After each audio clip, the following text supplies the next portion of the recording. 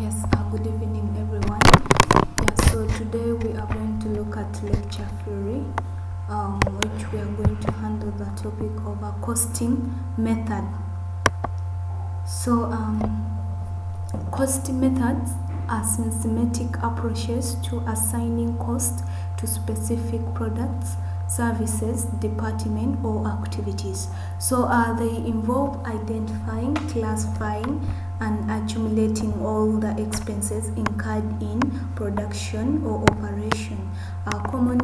Common cost components include, we have direct materials, the raw materials and components directly used in producing a good. So we have direct labor. These are wages and benefit paid to employees directly involved in production. And then we have overheads. These are indirect costs associated with production, such as we have a rent, utilities, and then depreciation. So let's look at the some of the examples of the cost methods. So different costing methods are suitable for various business type and production processes. So some of the most popular methods they include, we have job costing. So job costing tracks cost for specific job or projects, ideal for custom work or unique products.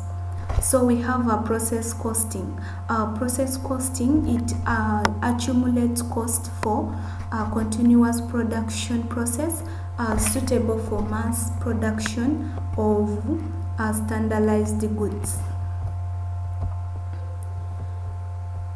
So we have activity-based costing. It assigns cost to activity rather than production, providing insight into cost drivers and then improving efficiency. So we have a standard costing.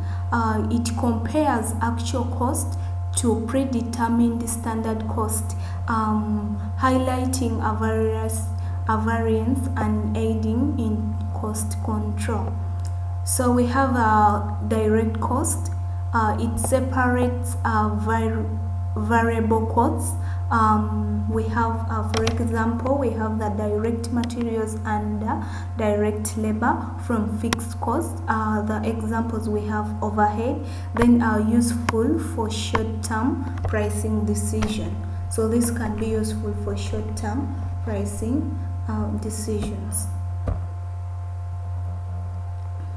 So how can we choose the right costing method? So the choice of costing method depends on the various factors, which may include, we have factor 1, we have the type of production, continuous or batch production, custom or standardized products. And then factor number 2, we have cost complexity. It's the number and nature of cost component involved. So factor number 3, we have decision needs. It's pricing, cost control, process improvement, or profitability analysis.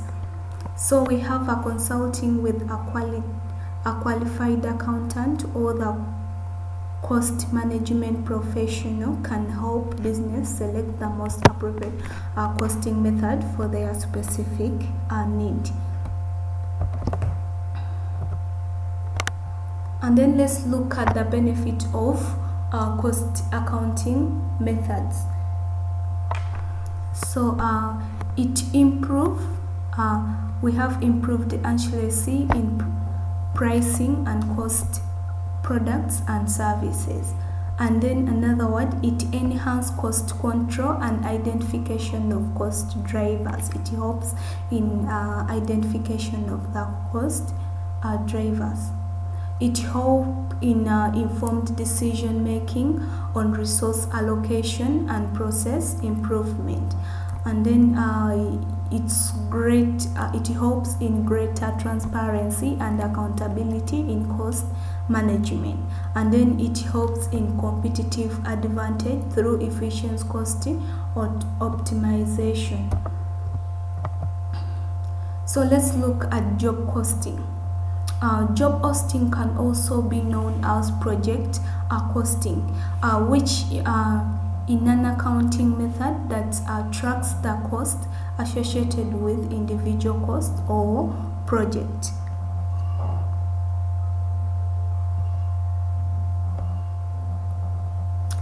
So let's look at the three categories of the cost. Job costing. So we have direct materials. These are the raw materials and components directly used in a specific project. So and then we look at direct labor. These are wages and benefit paid to employees directly involved in completing the project. So this may include the carpenters, the tailors, or the programmers that indirectly involve themselves in the completing the project. So we have overheads. These are indirect costs associated with running the business and supporting all projects. So for example, we have the rent, we have utilities and depreciation of equipment. So these are allocated to each job based on a predetermined method.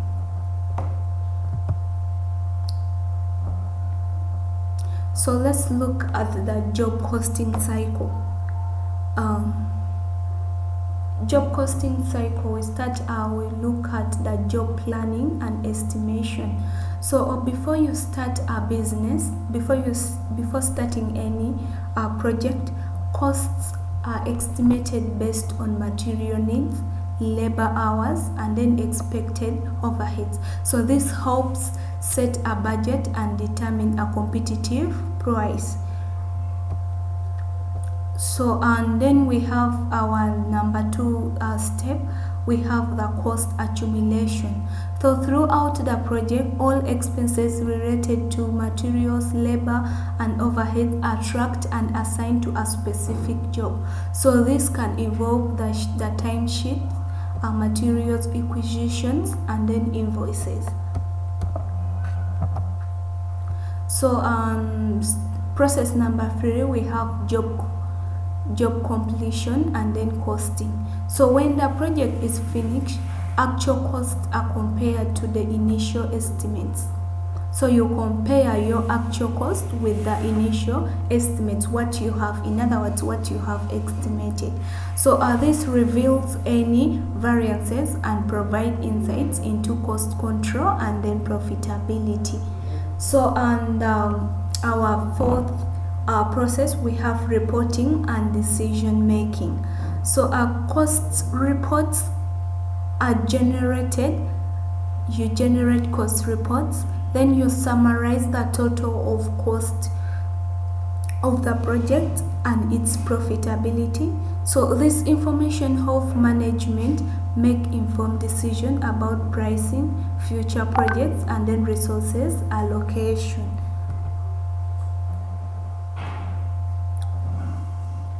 So let's look at the benefits of job costing. Job costing helps in accurate pricing. By understanding the true cost of each product, you can set a competitive prices that ensure profitability. So it helps in cost control. By tracking individual project costs, help identify areas for cost reduction and improve overall efficiency. So it helps in profitability analysis. So job costing allow you to measure the profitability of each project and make informed decisions about future projects to take on. So in other words, you can be able to measure the profitability of each project, and then it helps you to get it helps you to make the decision to take on the project that is good for your. It helps you to make decisions that can help your project in future.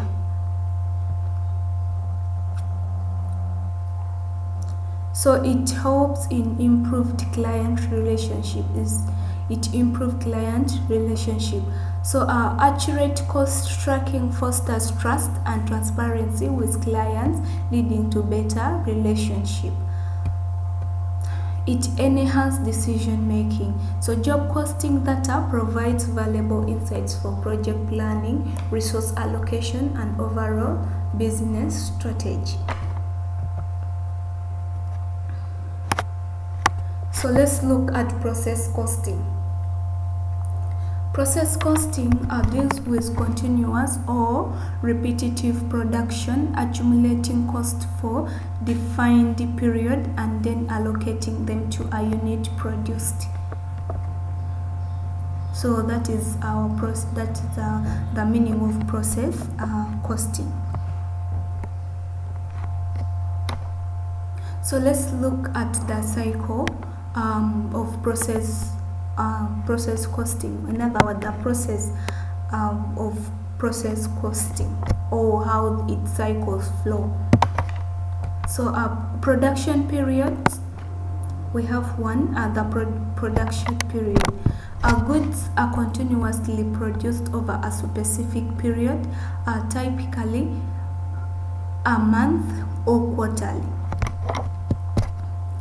Costs include materials, labor, and overheads are accumulated for the entire period. So we have an equivalent unit of production. So the number of units completed or partially completed during the period is calculated. So taking into account their stages of completion, this ensures a fair allocation of cost to finished and unfinished goods. So we have a cost per equivalent unit. Our total costs for the period are divided by the equivalent units of production, determining the cost per unit at each stage of completion. So we have inventory valuation. The cost per unit is used to value both finished goods in inventory and work in progress. So we have the work in progress or unfinished goods at the end of the period. Let's look at the benefits of costing. It simplifies tracking. Its efficiency for mass production, avoiding the need to track individual jobs. So it controls cost. It helps identify cost drivers and then partial areas for improvement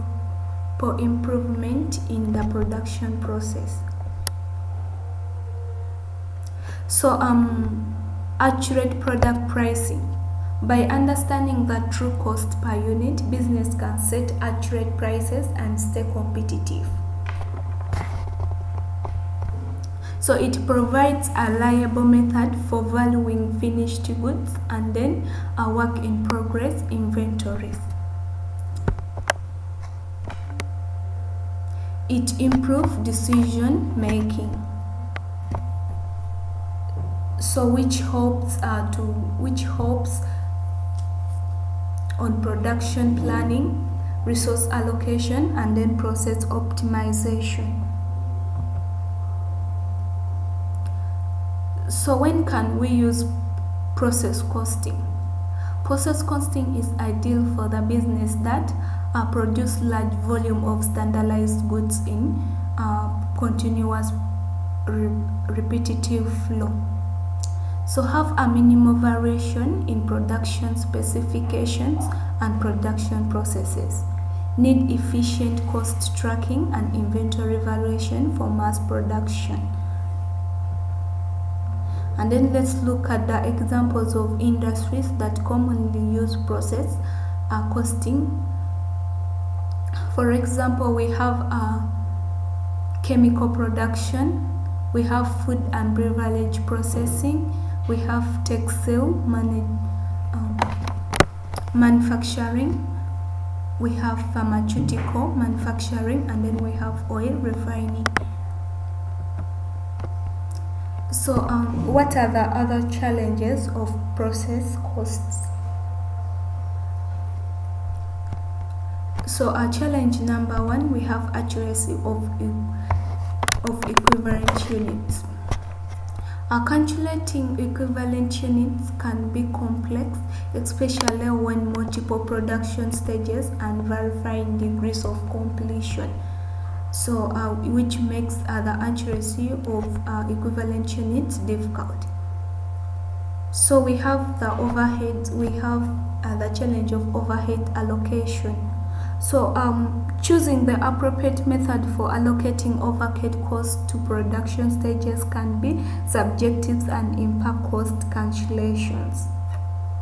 So we have inventory evaluation fluctuation. Changes in fluctuation, volume or cost can lead to significant fluctuations in unit cost and then in inventory valuation.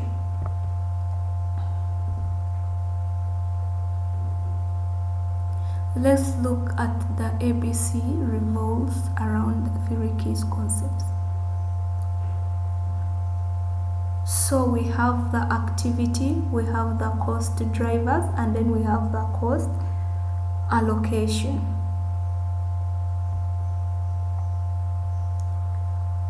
We will look at the cost activities. The specific task or processes performed within the organization, such as order processing,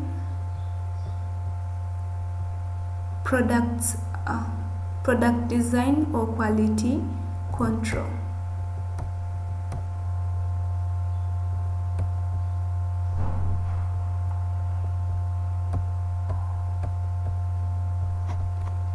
So we have the cost drivers.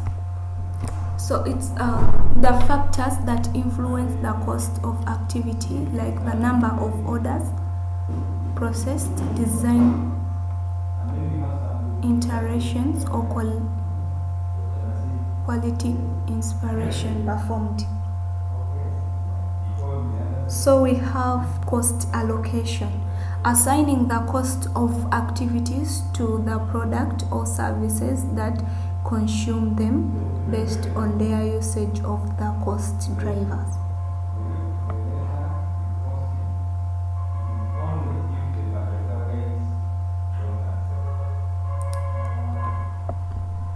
So implementing, how can we implement the ABC?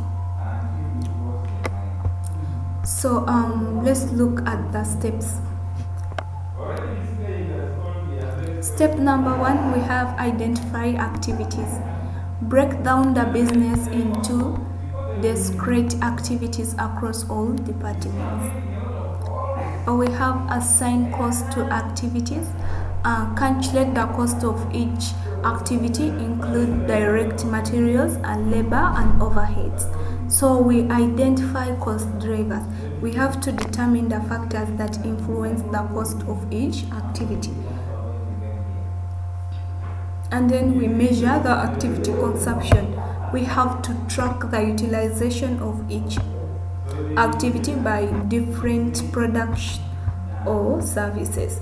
So we allocate the cost to production or service, as we assign activity cost to product or services based on their activities consumption.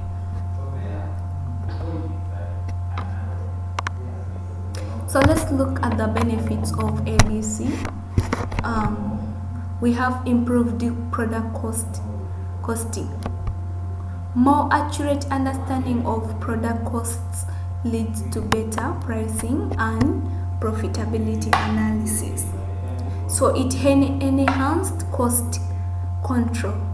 By identifying cost drivers helps pinpoint areas for cost reduction and process improvement.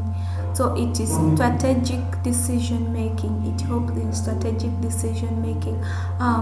It provides valuable insights for resource allocation, product mix optimization, and then outsourcing decisions. So let's we have another benefit. We have customer profitability analysis. So ABC helps identify profitability and unprofitability customer segmentation. So in other words, you can be able to identify the profitable and then also unprofitable customers. So you segment them, you put. So we have a performance measurement. It allows for more accurate performance evaluation of departments and activities. Let's look at the examples of industries that commonly use by the ABC.